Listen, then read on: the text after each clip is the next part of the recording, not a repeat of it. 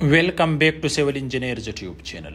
If you are new on this channel, so you may like this video and subscribe the channel for more civil engineering updates. Guys, you can see here this is floor beam steel reinforcement details, which size is 12 by 18 inches. This is floor beam steel structure design, which length is 22 feet. Here guys, we have some big mistakes. For that I will guide you practically. If you see here guys, at the bottom portion, which is called tension zone, we have 4 numbers of steel rods. Dia is 16 millimeter. At upper portion guys, you can see we have 3 numbers of bars. 2 side bars dia is 16 millimeter and middle bar dia is 12 millimeter.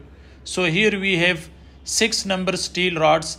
Dia is 16 millimeter and 1 bar at the upper portion in compression zone is 12 millimeter. So we have total 7 numbers of steel reinforcement here. If you see here guys, we have here lapping length at the bottom portion at the distance of L by 4.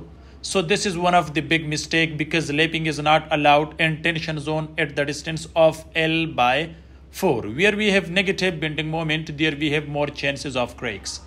Guys, you can see this is the other beam, which length is 22 feet. This is also 22 feet.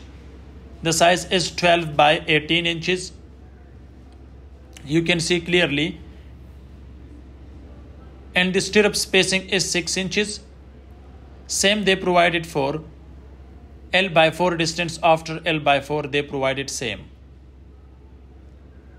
The next guys, you can see the big mistake is here for the hooks, which are provided on 90 degree. So the proper way is to provide on 135 degree. Guys, you can see here we have cantilever beam. Look here at the distance of 5 feet, or the length is 5 feet, where we have 4 numbers at the bottom, 3 at the top.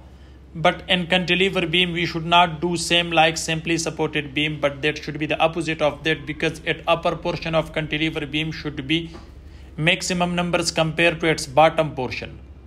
Guys, you can see at the end of the beam they should provide development length, which is very important to make a good bond between steel and concrete. These are some important technical terms if you are working on construction site, so you should know about this. Next guys, you can see the stirrup dia is 10 millimeter with the spacing of 150 millimeter, and the hook's length should not be less than 3 inches. Guys, you can see this is designed for 3-story commercial building. The first stirrup should be placed at the distance of minimum 2 inches. They provided at the distance of 6 inches. This is our next big mistake. Thanks for watching. See you in next video.